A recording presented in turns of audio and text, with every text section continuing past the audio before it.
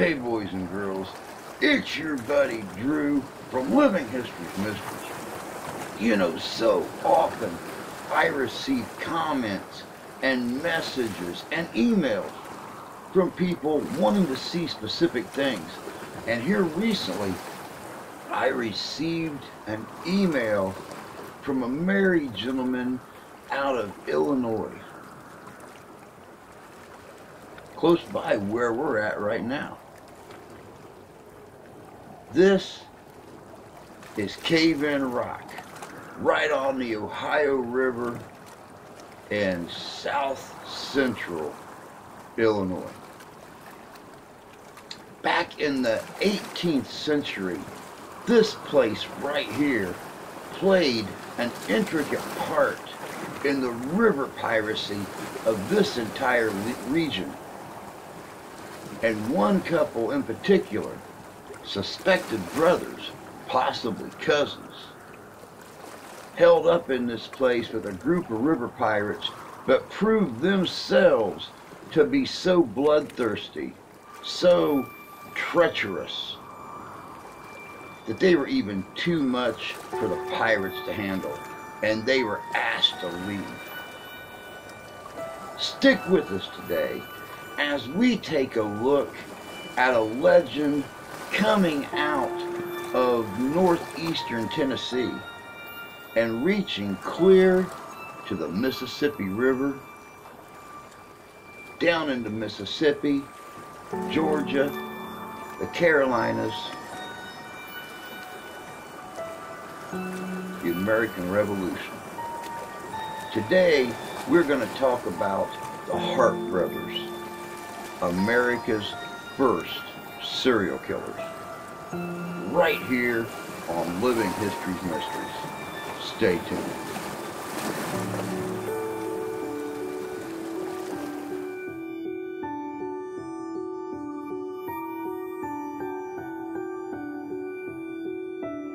In regard to the marvelous landscapes of southeastern America, its reputation is not easy to deface. With so much beauty in nature, with its temperate and bountiful country, one may overlook the clouded waters to avoid the dark history of their land. One of these more infamous subjects in this history would be the Harpe Brothers, residing in southern Appalachian mountains, who led a band of brigands during late 18th century in pursuit of amusement, indulgence, and thrill in all the wrong ways. Harpes were crafty murderers. They weren't the kind to waste gunpowder either, often using tomahawks, killing people as young as 11 merely for a pair of boots. These Eastern American marauders have been documented as the first serial killers, and may have killed up to 50 people. With canoes, flatboat, and rafts, there were ordinary hapless travelers and men used to carry cargo across the rivers of eastern U.S. Riverboat trade flourished on the Cumberland River as it branches from Ohio River to Mississippi River. Many villages, towns, and cities sprang up as a result of its rising commerce. Along with this surge of business came with freebooters, and this trading shown itself an opportunity to Big Harpe, Lil Harpe, and their women intercepting many traders and peddlers on the water as they navigated the channels where the streams graduated into rocky rapids where rafts are slowed and forces their oarsmen to tend to the matter, restricting paddling. If you by chance were traveling by water and came upon one of these shallow sections, you will be made vulnerable, especially if your flatboat is manned by a family, and you bear not only valuable goods, but also your personal belongings. You are an easy victim and run risk being overtaken by Indians or bandits. The river routes were lawless and wild. This portion of the southeastern American region belonged to the Spanish colonies at the time, and their military wasn't exactly concentrated in this part of the world. The outlaws were definitely winning during this period, and the decent, considerate people did very little to do anything to stop it. In fact, There were more people involved in providing a market for stolen property or enabling the highwaymen and robbers to travel by getting in good with the ferry operators and other earliest pioneer authorities during the time, allowing expansion for the criminals. The permissiveness of this situation basically invited pillage, rape, and other awful acts against the people living in the wild frontier of western Kentucky, Tennessee, southern Illinois, northern Mississippi, and other surrounding areas, especially where the rivers ran. They may not have been actual blood brothers. It's said they may have just been cousins, but they certainly did share a bloodlust. The infamous brothers engaged in strange slayings, their moniker being a repeated account of mangling through their victims' internal organs and stuffing their entrails with stones to sink the corpses into the river. The depravity of these early acts of evidence concealment could prove that the final tally of their body count could be incorrect.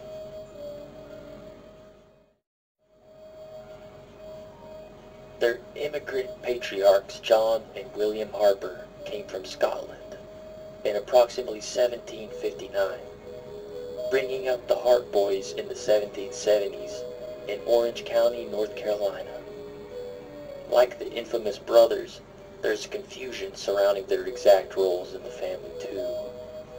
Whether they both raised the Micaiah and Wiley, or if one outdid the other in raising the monsters, is forgotten and unknown. It's commonly believed that the William and John were indeed brothers, and they each had a boy of their own.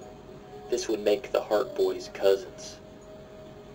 At the outbreak of the American Revolution, little is known of the Harpes' whereabouts. According to an eyewitness account of Captain James Wood, they joined a Tory rape gang in North Carolina and took part in the kidnapping of 3 teenage girls, with the 4th being rescued by Captain Wood.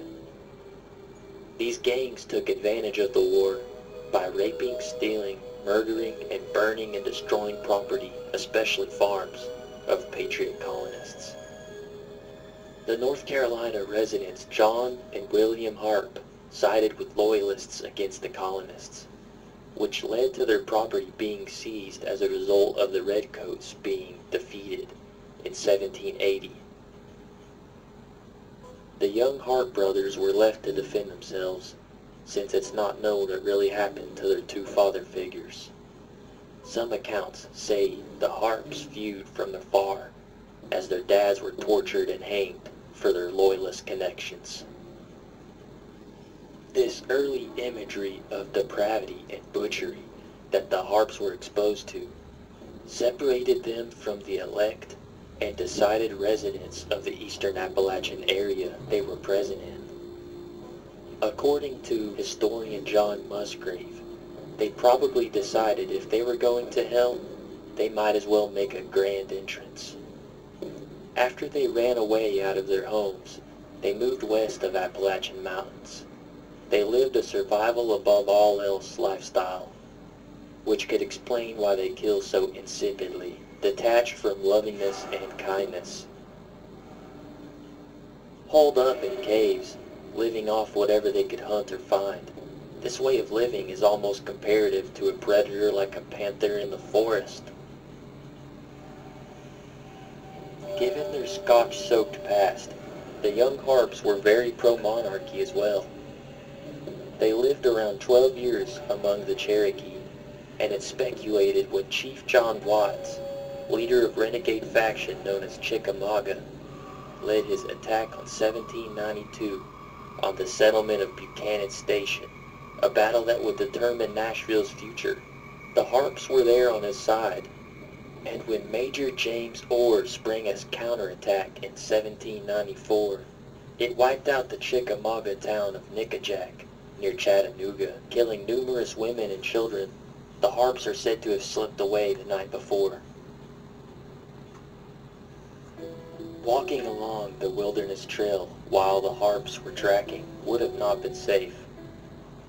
If you were taking a stroll and were to do just that, then you would have seen a burly, long-limbed man wielding a tomahawk. Big Harpe. He has a definite Scottish drawl in his accent. His skin, with the reddish-pink undertones, probably accentuated with blistering sun exposure. Walking near Big Harpe would be the devious, smaller, and shorter gingerly fellow with webbed toes that is wily Little Harpe. It's said that like many of the settlers of North Carolina, they may have been slightly Melungeon, rumored to have some black ancestry, which you wouldn't be able to tell by their appearance. Walking behind them on the trail would probably be 2 or 3 bedraggled women, being called the Harpe's wives. Either one may be kidnapped women, but there's an account that Micaiah married Susan Roberts and unofficially wed her sister Betsy as a supplementary wife. Wily Little Harpe had a woman of his own. She was the daughter of a renowned preacher, John Rice, and her name was Sally Rice. She joined the brigands in Knoxville during 1797 and legally married Little Harpe. They all settled into life at a cabin along Beaver Creek near Holston River, 8 miles outside Knoxville, Tennessee. The Harpe brothers used their so-called wives for many of their schemes, having the women let children suckle on their bosom to evoke pity to travelers, just to bushwhack the indisposed victims as they lured them in. The two were also known to have an unspecified number of slaves with them sometimes as well. Their first murder was Moses Doss, a man who may have tried to flirt or get with one of the Harpe's women. They killed him after he was showing affection toward one of Big Harpe's wives. It's also said the prey was defiled and covered in urine.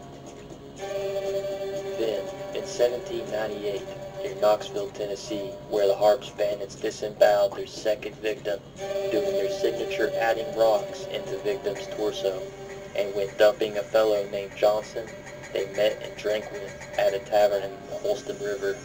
This is the first documented account, as far as I know, that involves the ghastly disposing of bodies, which exhibits their astute frontier resourcefulness that allowed them to be perfect fit for the harshness of the Appalachian Mountains and surrounding wilderness. The way we may know this evidently is because some of the rocks in the corpse's innards became dislodged, bobbing the cadavers to the surface. Author of The Outlaw Years, Robert M. Coates, once wrote, "It was from the Indians they learned to strike with cunning and walk warily." The brothers killed men, women, and children indiscriminately for barely any money or no reason at all. The Harpe brothers stole livestock such as hogs and horses incessantly as a livelihood because they supplied John Miller, a butcher merchant, with meat. Of course, their supplies were all stolen, soon getting into higher stakes thefts such as horse theft, which is as wicked a crime as murder in these days, leading a farmer named Teal to form a group of regulators to capture the Harpe brothers. Once their suspicions about neighbors contacting the authorities rose up, a series of fires destroyed the barns and outhouses in the area, causing the brothers to steal horses once more to flee out of town due to atrocities they committed. The Harpe men left the women behind in a rush. This is the first time their women had the opportunity to abandon them. Yet, instead, they tracked through miles of wilderness just to join them in a predetermined hideout.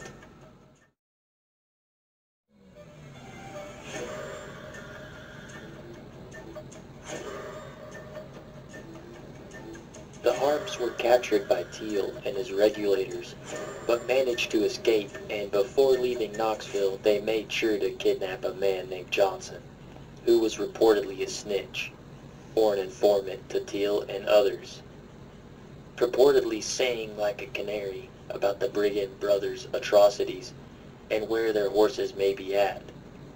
They found Johnson before leaving Tennessee when they came to the Rowdy Groggery, operated by a man named Hughes west of Knoxville. They did their classic river dumping method, leading to Johnson's corpse being found ripped open, filled with stones in the Holsted River, a trademark of many Harpe victims. After they fled to Kentucky by the Wilderness Road, they killed a peddler named Peyton, then killed 2 travelers from Maryland named Bates and Paca. The 2 were on the way to being friends with the Harpes, only to end up slaughtered. This kind of senseless betrayal wasn't uncommon for these outlaw partners. Soon after, a man called Stephen Thomas Langford invited the Harpes to dinner during their journey through Cumberland Gap into Kentucky. Langford, who tried to befriend them out of brotherly compassion, was killed, and his money was taken as well as his horse. Local cattle drivers discovered his body in a forest when their cattle were upset by the smell of the rotting Langford. A local innkeeper pointed the authorities to the Harpes. Captain Joseph Ballinger, a hardened Native American fighter, gathered a crew of regulators and caught up with the brothers and their female supporters. Oddly, the brothers seemed submissive and yielded without coercion. They and the women were eventually jailed in Danville, Kentucky, to await their trials. All 5 were to be tried for Stephen Langford's murder. They managed to escape, but don't forget, snitches get stitches when it comes to the Harpes. When a posse was sent after the Harpes, the regulators bolted in fear when it was discovered that a man who aided the authorities had his son killed, and he was mutilated in retribution by the Harpes. Just to get mutilated after experiencing the overcome doomed fate that was the loss of his dear son, the Harpes took the boy's flour bag and crept into the backwoods. Another murder was one of Farmer Bradbury, and then a young boy that was hunting cows in the wood near Mammoth Cave, where they knocked his head against a tree to death. Back in Danville, the 3 women remained and were put into trial. The unattractive Susan was found guilty, but her sister Betsy and Wiley's wife Sally Harpe were set free. Since it was unfair to keep Susan but let the other 2 women free, she was acquitted and reconsidered overturned. They asserted that they'll not go join the barbarous brothers again, yet they go anyways, which was a wearisome, arduous journey, as the women each had given birth to infants during their stay in Danville. On April 22nd, the governor of Kentucky issued a $300 reward for the capture of the Harpes. During this time, the degree of crime in the western part of Kentucky, particularly in the Ohio River County, from the Green River on down, urged the local militias into action. The Ohio River is the main trade route for America during these times. This was mainly uncharted until 1835 and was inhabited by the Shawnee. The Harpes' rendezvous was set at Cave in Rock, Illinois, a renowned spot for river pirates, most well-known resident being Samuel Mason. With no news or outside knowledge, travelers would unknowingly come upon this cave by water travel during their drifting flatboat commutes. These boats carried families, merchants, and other settlers toward western territories, including their clothing, tools, livestock, and other barter-worthy goods that could be sold downriver, especially in New Orleans. This kind of trader behavior was so common that if you see a camp on the side of the stream, if you were so inclined to barter, you would approach. This is where the cutthroat robbers such as the Harpes, Mason, and their parties would lure in travelers, take their boat and cargo, then sell it downriver themselves. This delicate coalition was broken once the Harpes acquired a male prisoner from the flatboat raids, stripped him down nude, and put him on a horse, then shadowed, beat, and drove the blindfolded animal over the edge of the cliff to shock Mason and his cronies as they unwarily were congregated at the base of the cliff. The petrified horse and screaming captive crashed down on the rock just outside Cave-in Rock. This outrageous mischief was met with disapproval, causing Mason to banish the Harpes and their women. Some say the only reason Mason's crew didn't kill the Harpes was out of pity for the women and children, exemplifying how even the most brutish outlaws weren't as cruel as the Harpes. Too vile and wicked to even dwell with veteran cutthroats, they head back to Knoxville.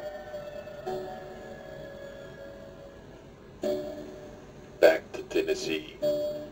The Harpes soon hunt for Hugh Dunlap, and upon finding Dunlap's homestead, the brothers blundered and killed William Ballard by mistake in the darkness outside. Ballard was disemboweled like some of the other poor victims, fleeing again, continuing on. Their ramble was rougher now than before, now that they're dealing with crying children day-to-day life. Micaiah was not the paternal type. This is where he notoriously slung his own daughter's head against a tree to end the weeping. Also, they killed an unnamed girl and cut her into 1-inch strips, according to Ernest Harpe. Then they seized another pair of brothers, James and Robert Brassel, irrationally hooting that they have finally caught the dreaded Harpe Brothers. Pretending to be bounty hunters as a sort of sick game, it's needless to say that they have reached peak insanity. When one of the brothers, Robert, escaped, he came back with a group that he found on the trail to assist him, freeing his captive brother, just to witness his brother's James' head divided by a tomahawk when he returned. A few miles down the path, the men did indeed find the Harpes, but only armed with one rifle. They didn't confront them out of horror. They continued tracking toward Tennessee, and it's conveyed by some articles that the Harpes were on the way to Big Harpe's wives, Susan and Betsy's father, old Mr. Roberts, when they were traveling through the Red Banks area near Henderson, Kentucky, and their journey cut short when they stopped and settled for a while south of Green River at Canoe Creek. After passing through Henderson County, which was a neighborly small-knit community that had just rid itself of some rascals, they were unsuspecting of the Harpes. A man named John Slover, who lived about a mile away, killed a bear and was returning home. When he heard the clicking failure to fire of a rifle behind him, he looked and saw his two new neighbors and spurred his horse, escaping. Then reported the incident to General Samuel Hopkins, who was living at Red Banks.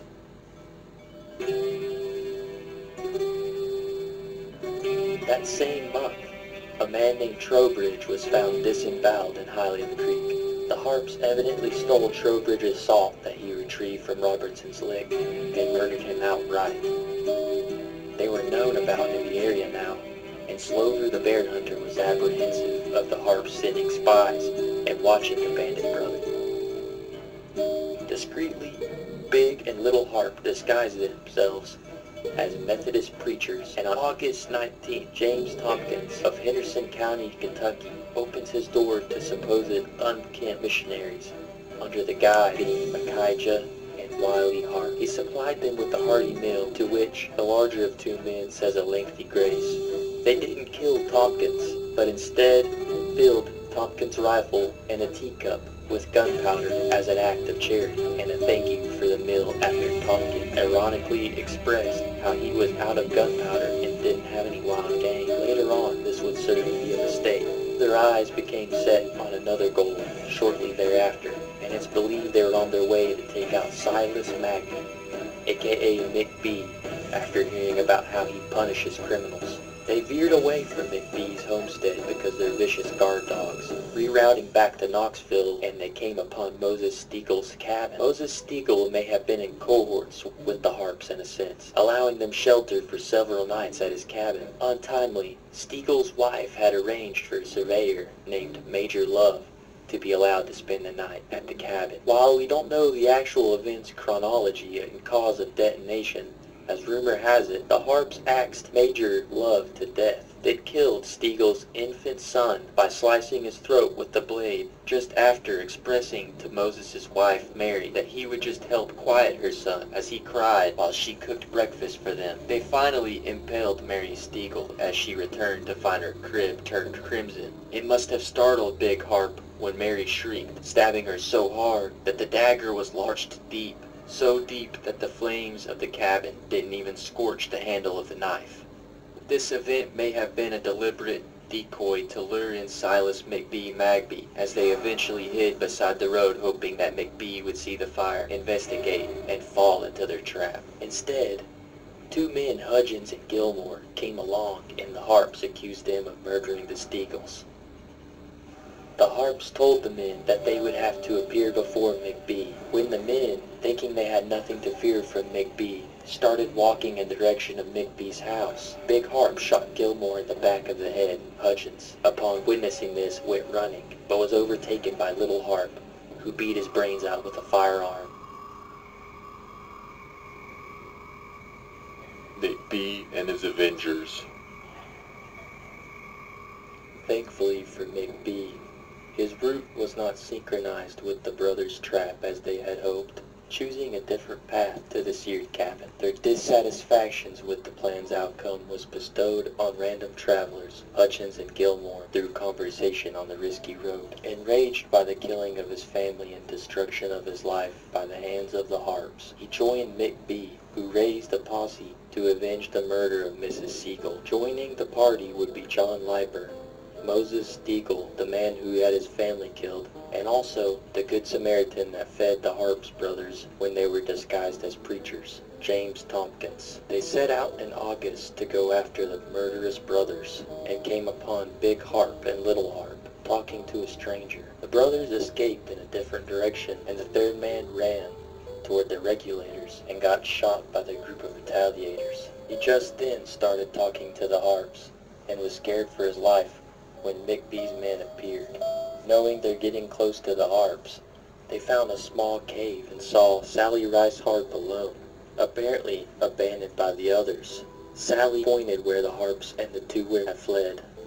Soon, the Roberts women were apprehended, and John Leiper, a member of McBee's band, shot Big Harpe Makijah in the leg at a cane break, barely wounding him, so he grabs a familiar face's rifle, James Tompkins, which was filled with Makijah's own gunpowder, and shoots Big Harpe in the spine.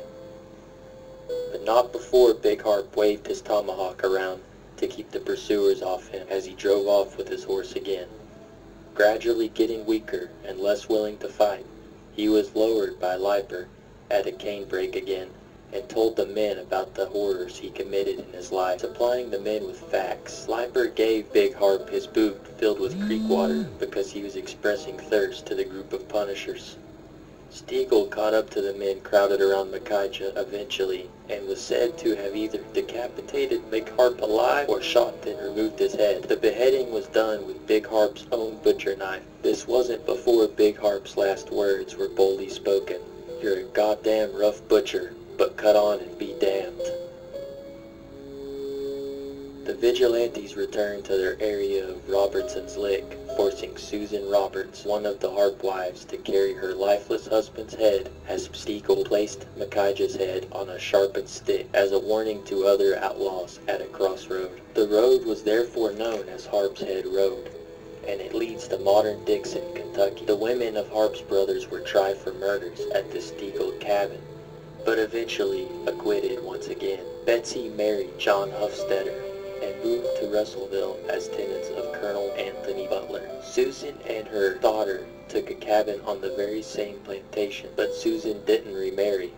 Sally Rice Harpe remarried to a man named Parson and migrated to Illinois after meeting her future husband in Roane County, where she was living with her father John. Wily Little Harpe, of course, was still at large and got back with Dread River pirate Samuel Mason and a man named James May. Little Harpe forewent his old identity and called himself James Seton. Mason was developing a nice price bounty, so if James Little Harpe may avail himself in betraying Mason with the signature tomahawk for his $2,000 bounty. Why, that man's Wily Harpe said Captain Stump at the courtroom when Wiley was collecting Mason's bounty money. Stump apparently recognized his own horses being used by the infamous river pirate. This wasn't enough proof alone to take down James Seton. However, a man named James Bowman recognized Little Harpe and knows he has a scar on his chest from Bowman's knife in the past. This confrontation led to Little Harpe exposing his scar forcibly by the local law and was incarcerated. Little Harpe and May got away, escaping one last time.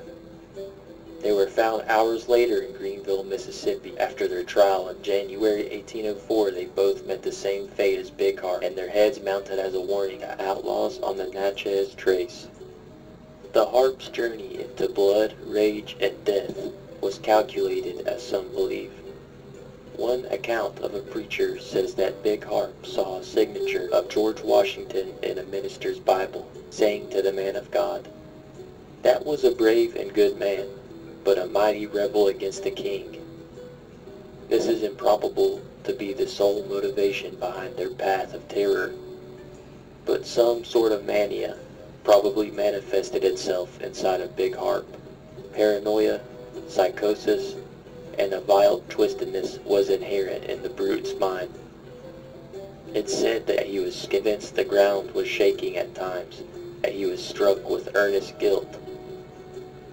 In their young adulthood and perhaps teenage years, they hoped to find lucrative jobs as slave overseers, yearning for money, adventure, and whipping their own slaves. The men confessed to killing 39 people. This number is likely less than the actual amount, and their heinous transgressions are obviously still marveled about today. One thing is for sure about the misanthropic behavior demonstrated by Big Harpe and Little Harpe, is that according to J.M. Bazile, an early historian, they killed not for spoil or plunder, but for the gratification of a hellish thirst for carnage, and a fiendish delight in human misery that none could possess but a devil incarnate, carrying within his unnatural and accursed bosom all the rankling and burning furies of the infernal regions. This downfall may have been prevented in the eyes of superstitious, claiming that Big Harpe once came across the legendary witches' dance scorched grounds along the Natchez Trace. An Indian guide showed him the sacred area and described how the Chickasaw and Choctaw buried their ancestors there in the Indian mounds.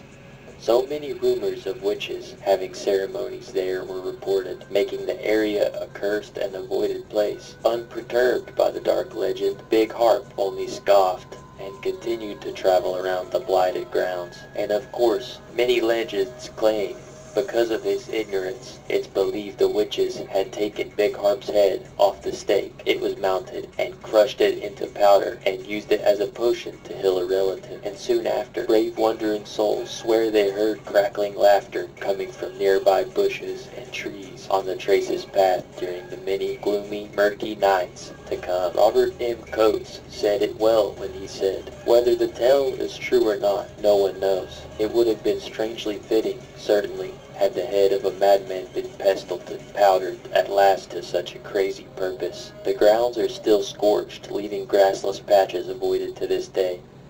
Rest on the blighted, arid patches that witches danced on and feasted on over 200 years ago, if you dare.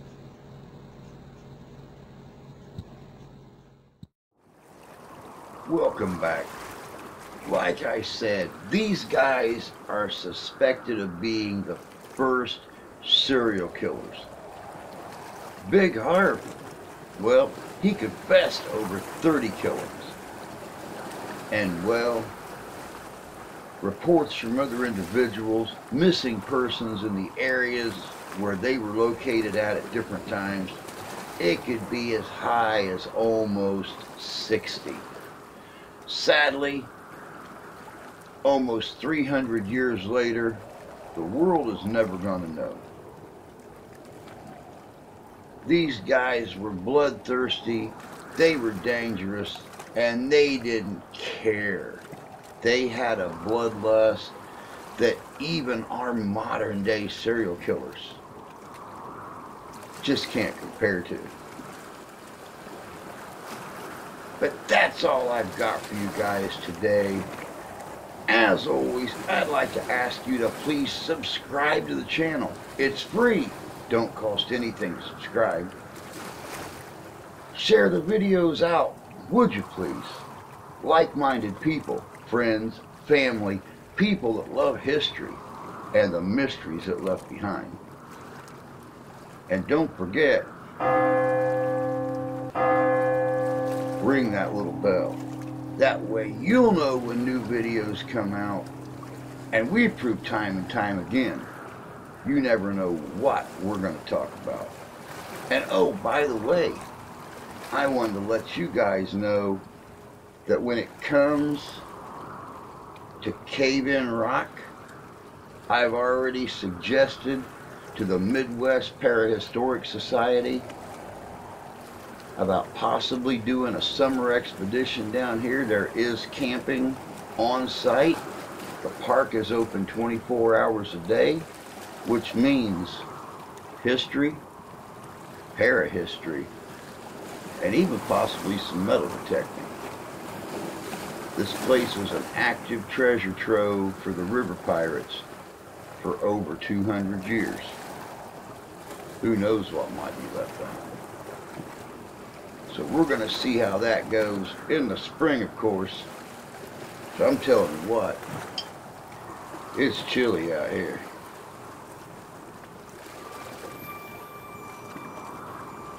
Y'all take care.